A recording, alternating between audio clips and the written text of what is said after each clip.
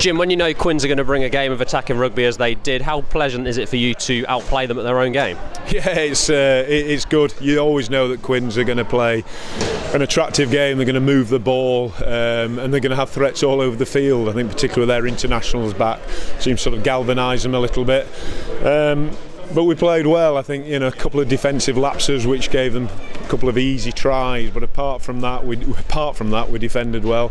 And in terms of attack, I think we got over the gain line well. We carried, got into them and finished some good tries.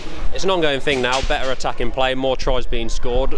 Is it simply just the conditions that are making that much of a difference? No, I think conditions help, but I think sometimes you just get a little bit of confidence, and I think we've just managed to click a little bit.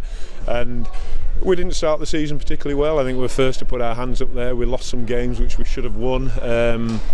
But we've improved, and that's what you want to do in a season. And we're in that top four again now. We know it's going to be tough in terms of 2 games. We've got Wasps and Leicester, which are going to be very, very hard. But it's down to us. We've got our international players back, and we should look forward to the challenge.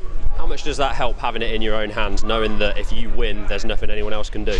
I think it's a good position to be in.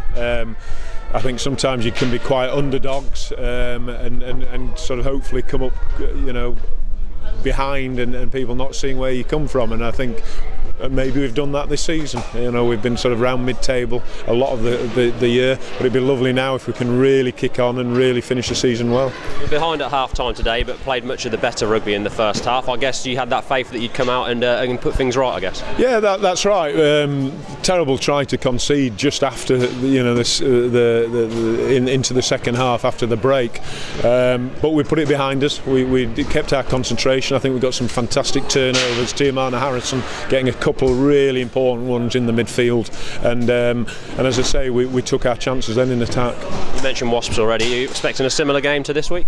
Yeah, I think so. I think Wasps, very, very good side nowadays. Have really invested heavily in their squad. They've got some cracking top quality players, and we saw here they took us to pieces really in the game, particularly in the first half in the league. So we know what the challenge is going to be, but again, on our day we're a good side.